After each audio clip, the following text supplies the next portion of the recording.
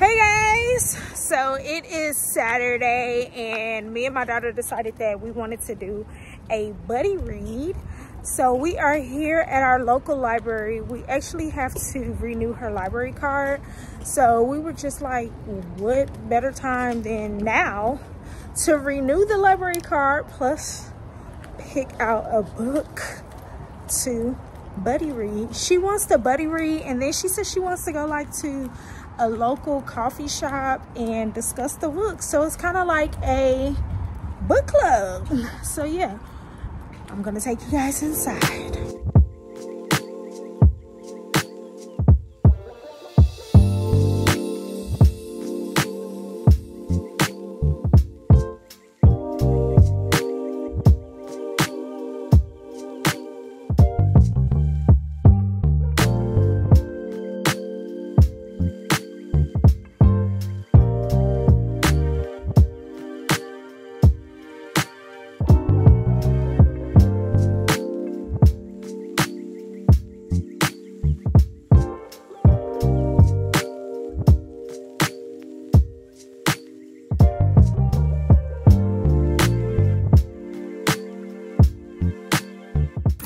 Olivia, you are good now until 2026, February. 2026, yay! Every 2 years.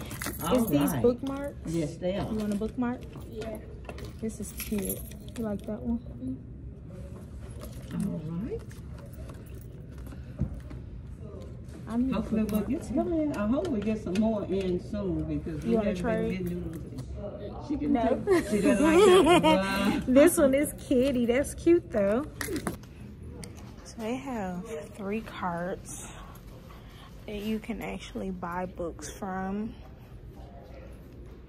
which is so cool. And it's pay what you want.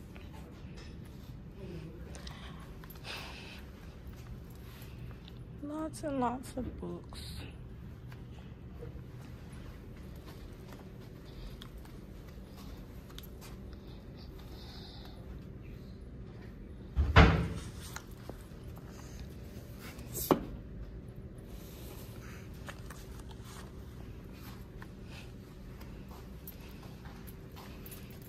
This is not what I came in here to do, but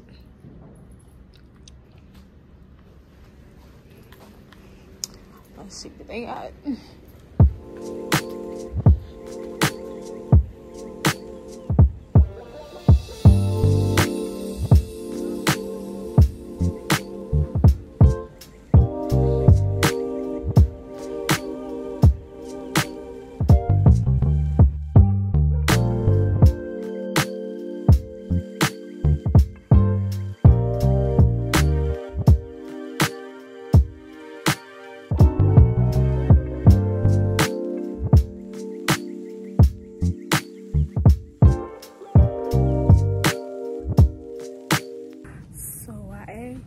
Baby girl what kind of book she wants to read, and she said something with some suspense. She said she wants a thriller. I'm like, okay girl, that's right up my alley. So we are going to find some type of book that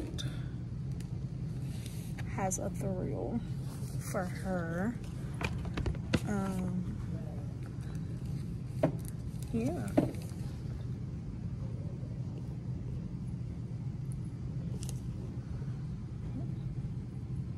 So looks like we found a book.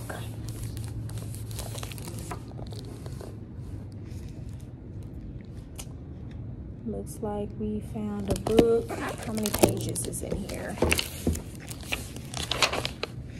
185. That's pretty fair. What you think?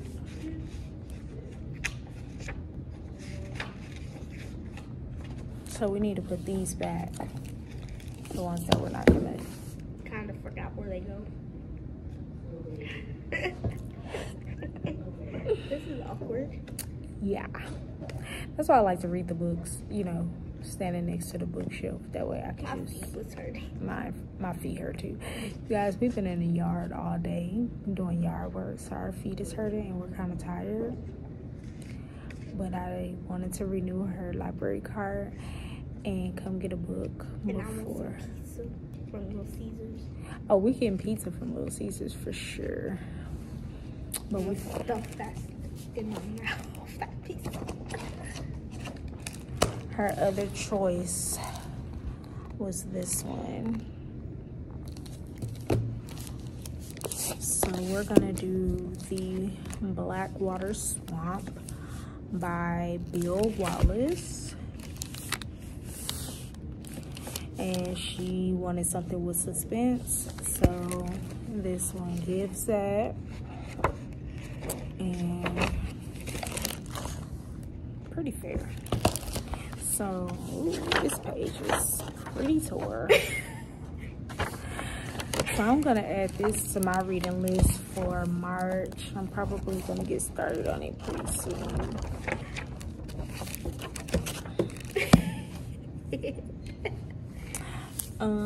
You might read my books for that first part. That's ripped. Nah, the page is ripped, but it's not. The words isn't ripped. Part of the words is ripped. What page is that? What page is that? 27, 28. Hey guys, so it's like weeks later, and me and baby girl is finally at a coffee shop getting ready to have our book discussion. So when I say weeks later, I mean we've already returned the books weeks later. But we tried this new coffee shop. It's called Ramblin' Joe. Ramblin' Joe's Coffee. If you guys live in Memphis, this used to be Muggin', but I guess they changed companies. I have a salted caramel cold brew. Let me see yours. Baby girl has the Oreo frappe. I forgot to tell them no coffee in hers, so she finna be wired. Wired. And then we both got chocolate muffins to eat on. It's good. That's the place. So it's very good. I took notes on the book while I was reading because I remember it all. You remember it? Okay. Yo. So what I have here. Let's talk about the characters. So Ted, he alright. Jimmy, fake. Jimmy was fake. Yeah, he wasn't a good friend. I have on here that Jimmy was not a good friend. He didn't care. Faker than the fakest of plastic. So Ted was the main character, and he was trying to find out about the Swamp Witch. And in the midst of doing that, he was trying to make friends as well and try to be like cool or in the in crowd. And so the friend that he ended up linking up with name was Jimmy, and he was terrible.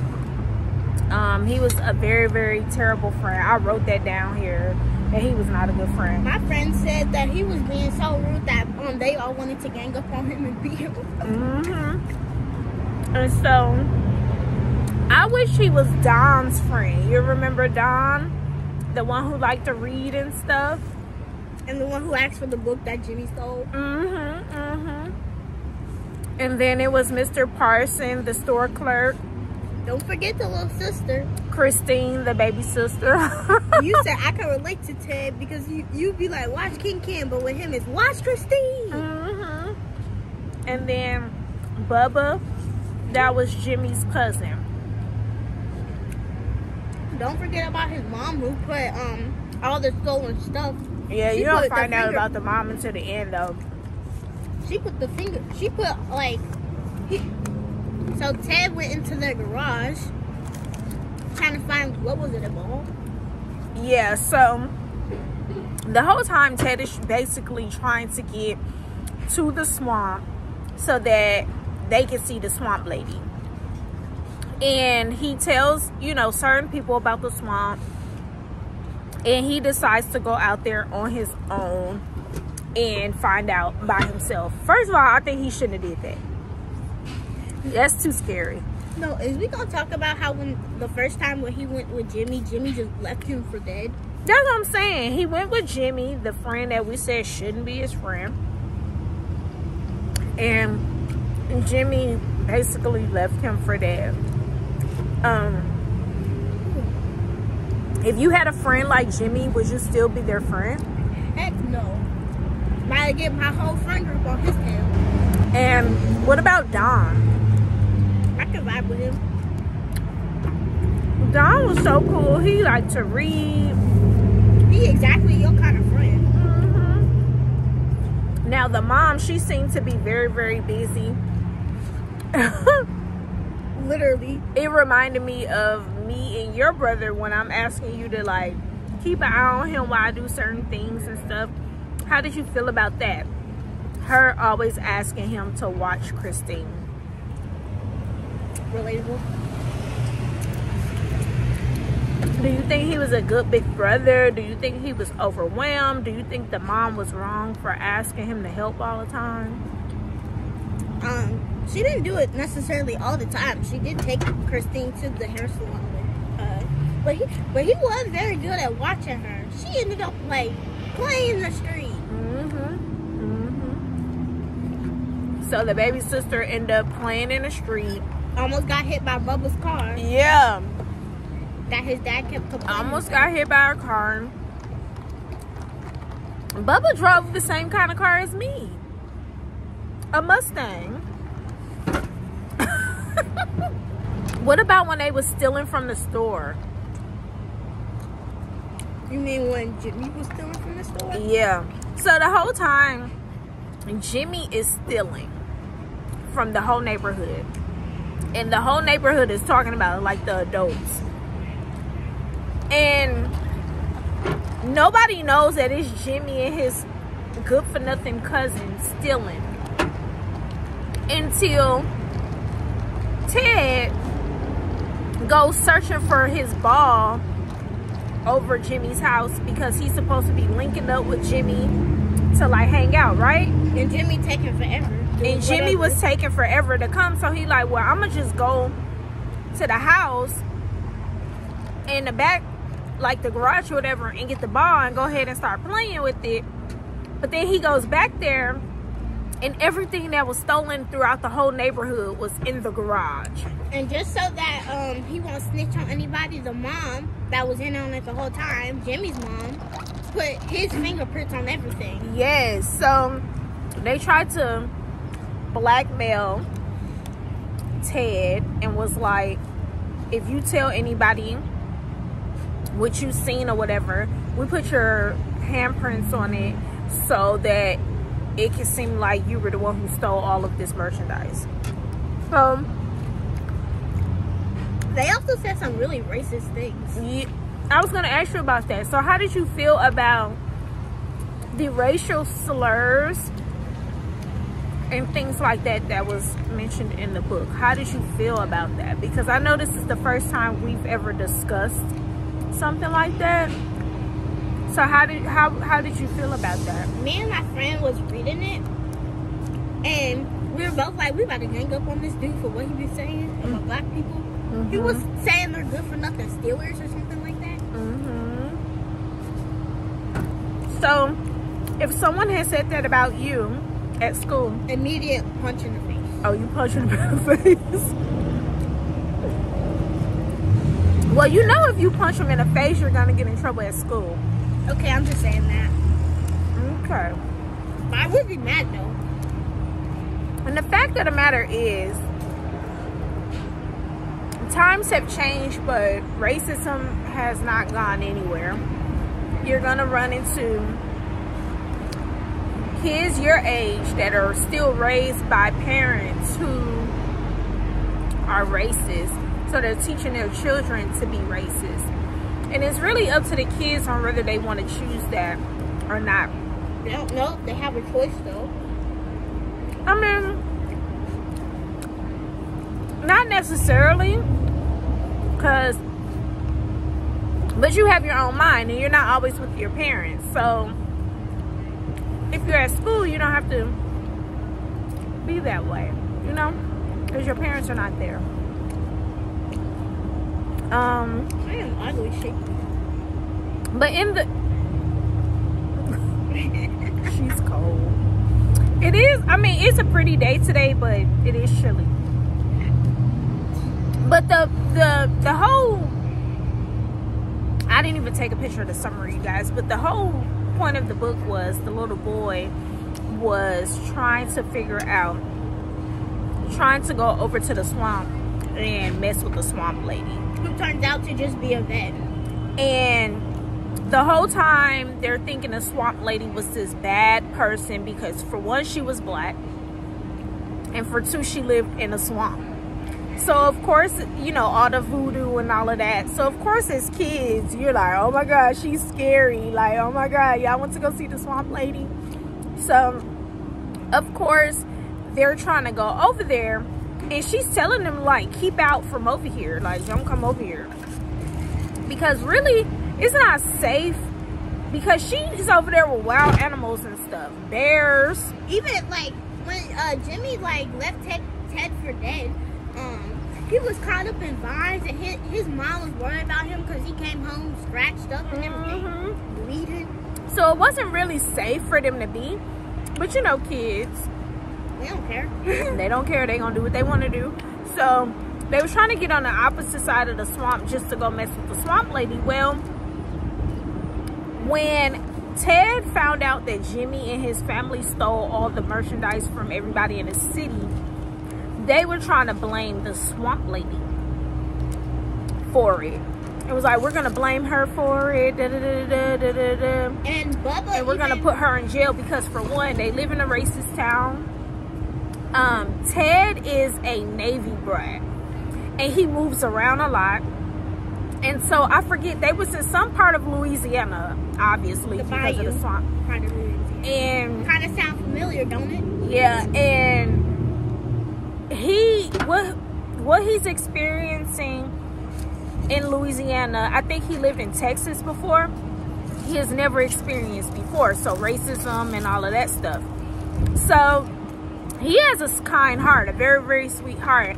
And so when he finally finds out about the swamp lady himself, he's trying to save her. Like, the whole city is trying to blame you and put you in jail for stealing all of this stuff, and I just wanted to come over here and save you. And so she kept telling him, don't come over here, it's not safe, it's bears, wildlife over here, they will kill you. Like, he did not care. She was telling him, don't run, because if you run, then the bears are going to chase you and try to, you know, kill you and stuff like that. He did not care. So he still went over there. And then, you know, the friends and all of that was chasing, not the friends, but the enemies and all of that was chasing them. They got caught up because they didn't know not to run and stuff like that. And he kept telling her, the police is on their way to come get you. And she was like, the police ain't finna come get me. The bears gonna get the police before the police go get me. She got them snappy turtles, she got them bears, she got the crows, she got all the spiky vines, she got the fog, she got that fake voodoo. They all think she a witch. Yeah. Ultimately, he did save her in a way. He made her aware that they were coming to get her. She already knew. Like, she needed his help. But she thanked him. He was gonna get in trouble because he was coming home super late at night. She took him home, and she explained to his mom what happened, and was like, your son is a very brave boy. Like, he did some things that grown men wouldn't do. And I had a quote in there. If I took a picture of it, I put it in this video right here. But she was basically like, he's very brave to, like, even come out here. He did some stuff that grown men wouldn't do. Please don't punish him, because he was doing right. He was not doing wrong. And so I really, really enjoyed this book. This was me and baby girl's first read together. We actually just left from the library. She was gifted a book from her school. I'm gonna show you guys, because y'all was leaning up against the books. But she was gifted a book from her school for helping. Was that right? You got the book? Yeah, Miss Sums gave me a book because I had her put the computers away. Okay. So because she was helping like one of the teachers put computers and stuff away, they gifted her this book right here. It's called Tornado Brain, and it's by Kat Patrick. I'm not gonna give you guys any information on this because I think I'm going to make another video. But I went to the library and checked out a copy since she already has a copy. So this is gonna be our buddy read for the end of March, beginning of April. And I'm really excited about this one because it's a different kind of story, and it's a coming of age story. I'm really enjoying the buddy reading with my daughter, and I highly suggest you guys do buddy reads with your kids too. What we've been doing, like this is our second one obviously, but the first one y'all seen, we went and checked out the book at the library. I let her pick out the book obviously because it has to be more for her than it is for me. And then we both check out a book, so we have to make sure obviously that it's enough copies for both of us to check out one. This time I just went and checked out what she already has. So yeah, I'm gonna finish up my muffin. I'm really hungry. I want some real food. And I'm shaky because I ain't had no real food. Yeah, she just left from the hair salon and she's been sitting in the chair for like 6 hours, so she's very hungry too. I'm very shaky. And I have a virtual book club meeting with my book club here in about an hour and a half. We are meeting and talking about The Housemaid by Freida McFadden. So yeah, we're gonna end the video here. Make sure you guys like, comment, and subscribe, and pick up a book with your children and buddy read, okay? And if you already buddy read, comment down below and let me know what books you guys have read, because I definitely need some recommendations for preteen friendly books. Until next time, peace out. Bye.